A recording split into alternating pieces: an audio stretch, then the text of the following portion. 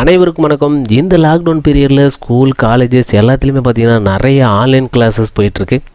இந்த online கிளாஸஸை evaluate பண்ணுறதுக்காக நிறைய ஆன்லைன் எக்ஸாமும் நடந்துகிட்ருக்கு. இந்த ஆன்லைன் எக்ஸாமை கண்டக்ட் பண்ணுறதுக்கான கொஷினை எப்படி கிரியேட் பண்ணுறது அப்படின்னு நிறைய நண்பர்கள் கேட்டிருந்தாங்க. அவங்களுக்கு மட்டும் இல்லாமல் இந்த ஆன்லைன் எக்ஸாமை கண்டக்ட் பண்ணக்கூடிய எல்லாருக்குமே இந்த வீடியோ யூஸ்ஃபுல்லாக இருக்கும். இந்த வீடியோவை ஸ்கிப் பண்ணாமல் முழுசாக பாருங்கள், அப்போ தான் உங்களுக்கு முழுசாக புரியும். இதுவரை நம்ம தமிழ் டீச்சர் டெக் சேனலை சப்ஸ்கிரைப் பண்ணாதவங்க இந்த வீடியோக்கு கீழே இருக்கக்கூடிய ரெட் கலர் சப்ஸ்கிரைப் பட்டனையும் பக்கத்தில் வரக்கூடிய பெல் ஐக்கானை கிளிக் பண்ணுங்கள்.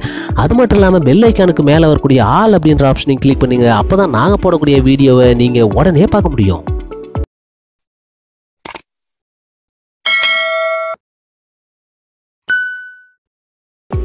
வாங்க இப்போ வீடியோக்குள்ளே போகலாம்.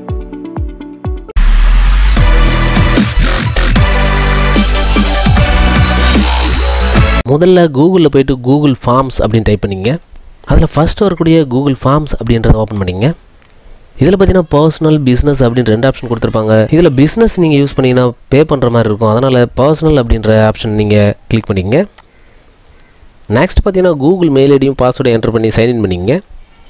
இந்த கூகுள் ஃபார்ம்ஸை நீங்கள் ஓப்பன் பண்ணோடனே நிறைய ஃபார்ம்ஸ் கொடுத்துருப்பாங்க. பர்சனலாக நீங்கள் யூஸ் பண்ணுறதுக்கான ஃபார்ம்ஸ் நிறைய இருக்கும். நீங்கள் ஏதாவது ஒரு இடத்துல ஒர்க் பண்ணுறீங்க அப்படின்னு பார்த்தீங்கன்னா order form, job application, time of ரெக்யூட்ஸ் அப்படி நிறைய ஃபார்ம்ஸ் கொடுத்துருப்பாங்க. எஜுகேஷன் அப்படின்னு எடுத்திங்கன்னா blank quiz, assignment, work sheet, course evaluation அப்படி நிறைய ஃபார்ம்ஸ் இருக்குது. இதில் உங்களுக்கு எது தேவையோ நீங்கள் அதை செலக்ட் பண்ணி ஒர்க் பண்ணிக்க முடியும்.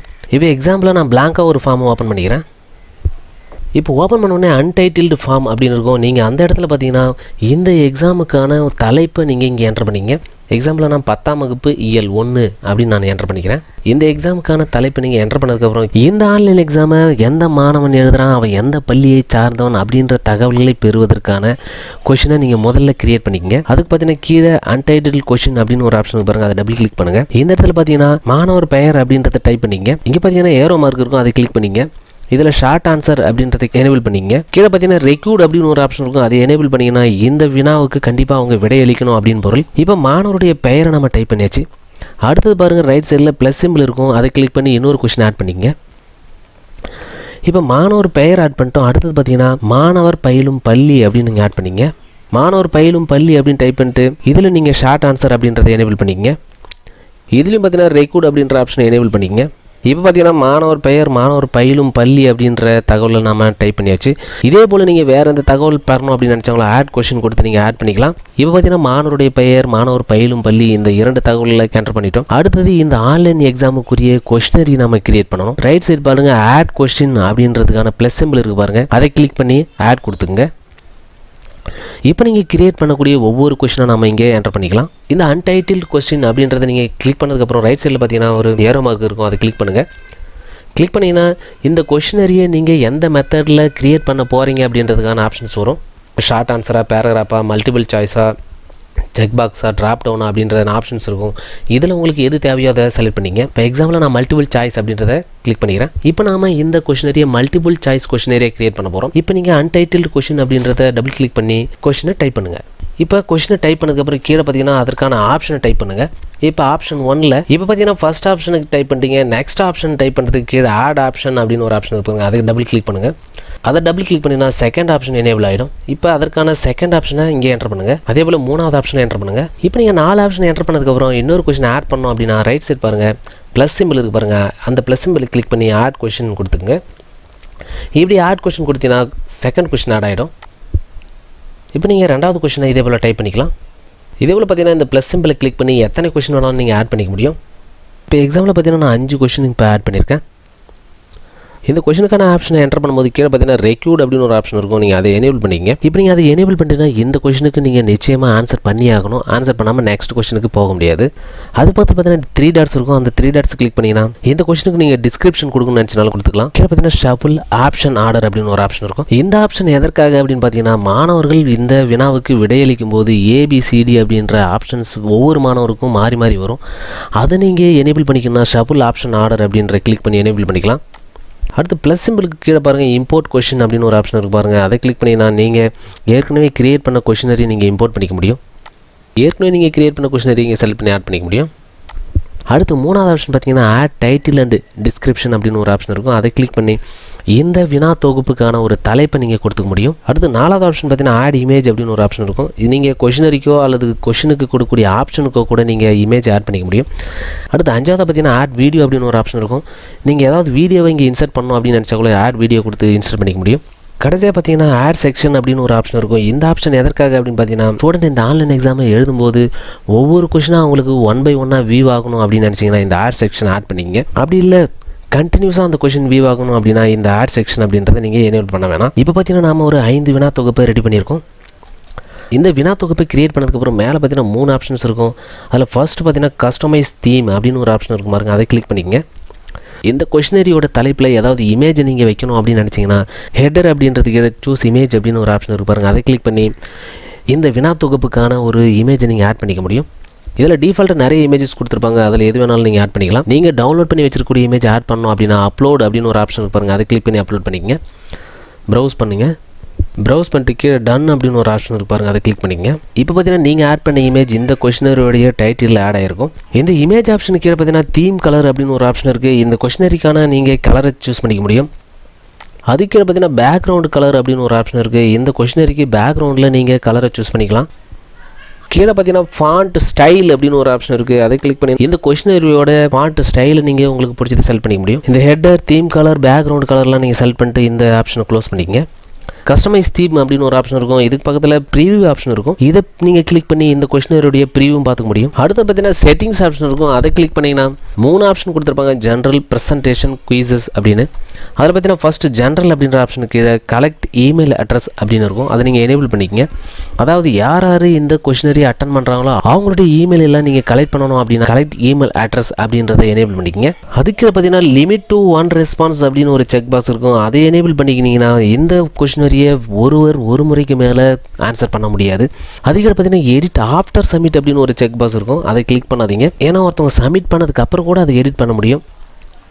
இந்த கொஷினரியோட சம்மரியை நீங்கள் வியூ பண்ணணும் அப்படின்னு நினச்சிங்கன்னா சி சம்மரி சார்ட் அப்படின்ற செக் பாக்ஸ் எனேபிள் பண்ணிக்கங்க. அடுத்து பார்த்தீங்கன்னா ப்ரெசன்டேஷன், இதில் ஷோ ப்ராக்ரஸ் பார் அப்படின்ற ஆப்ஷனை எனேபிள் பண்ணிங்கன்னா இந்த கொஷினரியோட ப்ராக்ரஸ் பாரை நீங்கள் வியூ பண்ண முடியும். அதுக்கு பார்த்தீங்கன்னா ஷபிள் கொஷின் ஆர்டர் அப்படின்னு ஒரு ஆப்ஷன் இருக்கும். அதை எனேபிள் பண்ணிங்கன்னா ஒவ்வொரு மாணவர்களுக்குமே கொஷினுடைய நம்பர் மாறி மாறி இருக்கும். அதுக்கு நீங்கள் இதை கிளிக் பண்ணிக்கங்க. அடுத்து 3வது பார்த்தீங்கன்னா குயிசஸ் அப்படின்னு ஒரு ஆப்ஷன் இருக்கும். அதை கிளிக் பண்ணுங்கள். இப்போ நீங்கள் கிரியேட் பண்ண கொஷினரிக்கான ஆன்சர், அதற்கான பாயிண்ட்ஸ், அதற்கான ஃபீட்பேக் இது எல்லாத்தையும் நீங்கள் கிரியேட் பண்ணணும் அப்படின்னு நினச்சிங்கன்னா மேக் திஸ் ஏ குயிஸ் அப்படின்னு ஒரு ஆப்ஷன் பாருங்கள், அதை எனேபிள் பண்ணிக்கங்க. எனேபிள் பண்ணிட்டு இங்கே சேவ் கொடுத்துருங்க. இப்போ நீங்கள் சேவ் பண்ணிவிட்டு இங்கே கொஷினரிக்கு வந்துடுங்க. இப்போ செட்டிங்ஸில் குயிசஸ் அப்படின்ற ஆப்ஷனை நீங்கள் எனேபிள் பண்ணிட்டு இங்கே வந்ததுக்கப்புறம் தான் ஒவ்வொரு கொஷினுக்கும் கீழே ஆன்சர் கீ அப்படின்ற ஆப்ஷன் எனேபிள் ஆகிருக்கும். அதை கிளிக் பண்ணுங்கள். கிளிக் பண்ணதுக்கப்புறம் இந்த வினாவுக்கான ஆன்சரை நீங்கள் செலக்ட் பண்ணிக்கங்க. செலக்ட் பண்ணி இந்த வினாவுக்கு நீங்கள் எத்தனை பாயிண்ட்ஸ் கொடுக்குறீங்களோ அதை இங்கே என்டர் பண்ணிக்கங்க. எக்ஸாம்பிளாக ஒரு வினாவுக்கு நீங்கள் 10 பாயிண்ட்ஸ் கொடுக்குறீங்க அப்படின்னா 10 அப்படின்னு என்டர் பண்ணிக்கங்க. என்டர் பண்ணிட்டு இதுக்கு ஒரு ஃபீட்பேக்கும் நீங்கள் கொடுக்க முடியும். Add A answer feedback. இந்த வினாவுக்கு சரியான விடையளித்தா ஒரு ஃபீட்பேக்கும் தவறான விடையளித்தா இன்னொரு ஃபீட்பேக்கும் கொடுக்க முடியும். அதுக்கு கீழே ஆட் ஆன்சர் ஃபீட்பேக் அப்படின்னு ஒரு ஆப்ஷன் இருக்கும், அதை எனேபிள் பண்ணிக்கங்க. இன்கரெக்ட் ஆன்சருக்கு நீங்கள் என்ன ஃபீட்பேக் கொடுக்கணும், மாணவர்கள் தவறாக விடையளித்தா அதற்கு என்ன நீங்கள் ஃபீட்பேக் கொடுக்கணும் அப்படின்றது இங்கே என்டர் பண்ணிங்க. இப்போ நான் மாணவர்கள் தவறான விடையளித்தா தவறு அப்படின்னு அவங்க டிஸ்பிளேயில் வரணும் அப்படின்றதுனால இங்கே நம்ம தவறு அப்படின்னு என்டர் பண்ணுறோம். அதே போல் மாணவர்கள் சரியான விடையளித்தா என்ன ஃபீட்பேக் வரணும் அப்படின்றத கரெக்ட் ஆன்சர் அப்படின்ற ஆப்ஷனை இங்கே கிளிக் பண்ணி இப்போ மாணவர்கள் சரியான விடையளிக்கும் போது அவங்களுக்கு ஃபீட்பேக்காக என்ன வரணும் அப்படின்றத இங்கே என்டர் பண்ணிக்கங்க. மிகச்சரி அப்படின்னு நான் கொடுக்குறேன். மாணவர்கள் ஆன்சர் பண்ணும்போது இன்கரெக்ட் ஆன்சருக்கு ஃபீட்பேக்காக என்ன வரணும், கரெக்ட் ஆன்சருக்கு ஃபீட்பேக்காக என்ன வரணும் அப்படின்றத நீங்கள் டைப் பண்ணிட்டு சேவ் கொடுத்துங்க. இதே போல் நீங்கள் ஒவ்வொரு வினாவுக்கும் நீங்கள் சரியான விடையையும் அதற்கான பாயிண்ட்ஸையும் அதற்கான ஃபீட்பேக்கையும் நீங்கள் என்டர் பண்ணிக்கங்க. எல்லாத்தையும் முடிச்சதுக்கப்புறம் கீழே டன் அப்படின்னு ஒரு ஆப்ஷன் பாருங்க, அதை கிளிக் பண்ணிக்கங்க. இப்போ பார்த்தீங்கன்னா ஆன்லைன் எக்ஸாமுக்குரிய ஒரு கொஷினரியை நாம் கிரியேட் பண்ணிட்டோம். இந்த கொஷினரியை எப்படி மற்றவங்களுக்கு ஷேர் பண்ணி ஆன்லைன் எக்ஸாமை கண்டக்ட் பண்ணுறது அப்படின்னு பார்த்தீங்கன்னா மேலே சென்ட் அப்படின்னு ஒரு ஆப்ஷன் பாருங்க, அதை கிளிக் பண்ணிக்கங்க. இந்த ஃபார்மை குறிப்பிட்ட ஒரு மாணவர்களுக்கு அவருடைய மெயில் ஐடிக்கு மட்டும் சென்ட் பண்ணணும் அப்படின்னா இந்த மெயில் ஐடியை நீங்கள் என்டர் பண்ணி சென்ட் பண்ணிக்க முடியும். இந்த கொஷினரிக்கான தலைப்பை என்டர் பண்ணிக்கங்க. என்டர் பண்ணிட்டு நீங்கள் சென்ட் கொடுத்தீங்கன்னா அந்த கொஷினரி அவங்களுக்கு சென்ட் ஆகிடும். அவங்க இந்த ஆன்லைன் எக்ஸாமை எழுத முடியும். அப்படின்னா இந்த யூஆர்எல் லிங்கை காப்பி பண்ணி வாட்ஸ்அப்லேயோ அல்லது ஃபேஸ்புக்லேயோ ஷேர் பண்ணி கூட மாணவர்களுக்கு நீங்கள் கனெக்ட் பண்ண முடியும். இந்த யூஆர்எல்லை ஷார்டன் பண்ணிக்கணும் அப்படின்னா ஷார்டன் யூஆர்எல் அப்படின்னு ஒரு ஆப்ஷன் இருப்பாருங்க, அதை கிளிக் பண்ணிங்க. கிளிக் பண்ணால் அந்த URL வந்து ஷார்ட் ஆகிடும். இந்த URL காப்பி பண்ணி சோஷியல் மீடியாவில் ஷேர் பண்ணி கூட மாணவர்களுக்கு நீங்கள் இந்த எக்ஸாமை கண்டக்ட் பண்ண முடியும். இப்போ நீங்கள் சென்ட் பண்ண அந்த கொஷினரியை எப்படி மாணவர்கள் அட்டன் பண்ணுறாங்க அப்படின்னு பார்க்கலாம்.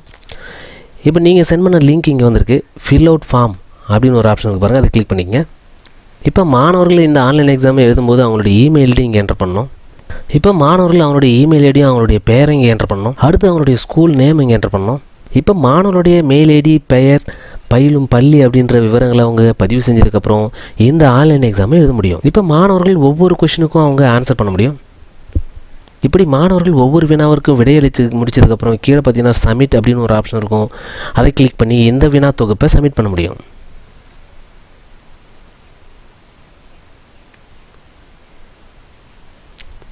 இப்படி மாணவர்கள் விடையளிச்சதுக்கப்புறம் மறுபடியும் உங்கள் கொஷினரி ஓப்பன் பண்ணிக்கங்க. அதில் பார்த்தீங்கன்னா ரெஸ்பான்ஸ் அப்படின்னு ஒரு ஆப்ஷன் இருப்பாருங்க, அதை கிளிக் பண்ணிங்க. இப்போ எந்தெந்த மாணவர்கள் எப்படி விடையளிச்சிருக்காங்க அப்படின்றத நாம் இங்கே வியூ பண்ண முடியும். ஃபர்ஸ்ட்டு பார்த்தீங்கன்னா சம்மரி வைஸாகவும் பார்க்க முடியும், அடுத்தது கொஷின் வைஸாகவும் பார்க்க முடியும், அடுத்தது ஒவ்வொரு மாணவனுடைய இண்டிவிஜுவலாகவும் இந்த ரெஸ்பான்ஸை நாம் வியூ பண்ண முடியும். இப்போ இண்டிவிஜுவலாக பார்க்கும்போது அந்த மாணவன் டோட்டலாக எத்தனை பாயிண்ட்ஸ் வாங்கியிருக்கான் அப்படின்றதும் இங்கே மேலே உங்களுக்கு ஷோ ஆகும். அது மட்டும் இல்லாமல் இந்த மாணவனுடைய ஸ்கோரை நீங்கள் அவங்களுக்கு மெயில் ஐடிக்கு சென்ட் பண்ணணும் அப்படின்னு நினச்சிங்கன்னா இங்கே பாருங்கள் ரிலீஸ் ஸ்கோர் அப்படின்னு ஒரு ஆப்ஷன் இருப்பாருங்க, அதை கிளிக் பண்ணுங்கள்.